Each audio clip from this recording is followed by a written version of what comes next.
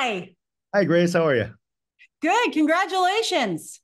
Thank you. Thank you. On behalf of the team, thank you. So I have to say the show has a more adult vibe than I anticipated, which is cool. Yeah. But I'm curious, what made you guys decide to go in that direction? Luckily, that decision was made well before I was involved on this show. That comes by way of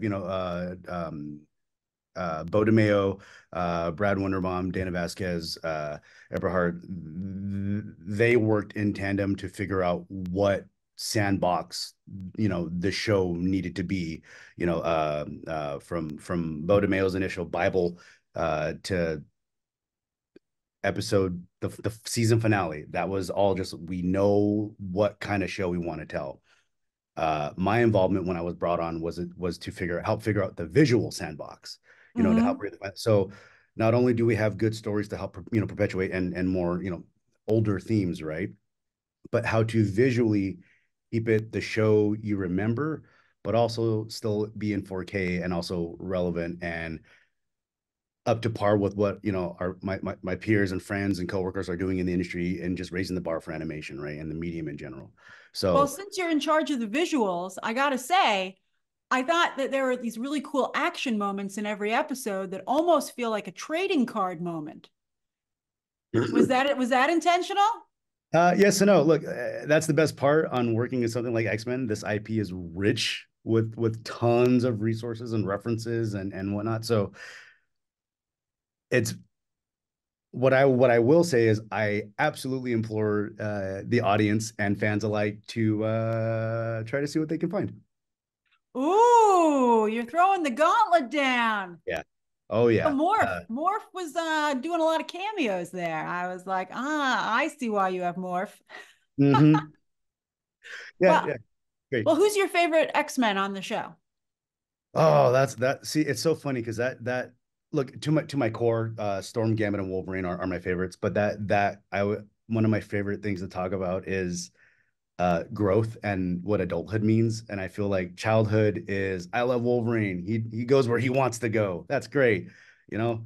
And then getting older, being in a chair of leadership and wanting to take care of the team and be a provider. It's like, man, I think I get Scott.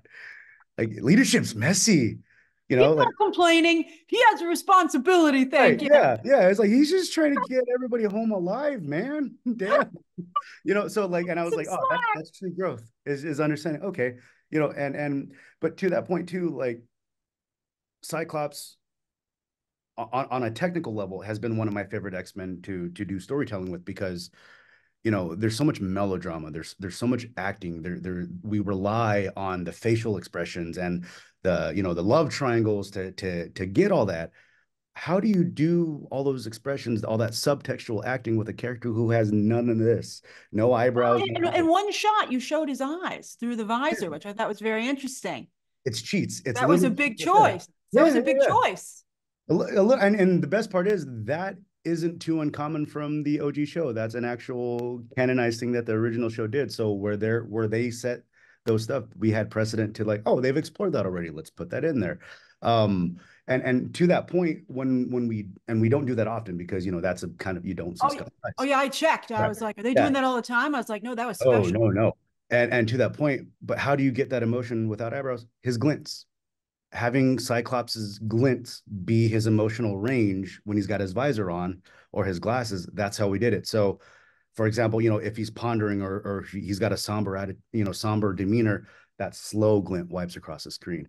If he's mad or if he's like getting irked, quick glint or flare or it. So it's finding my answer changes week to week, day to day, depending on what episode I'm working on or what mutant I'm getting to draw. Because it's like, oh, this is a cool, unique problem. How do we fix it? What if we did lightning? That's awesome.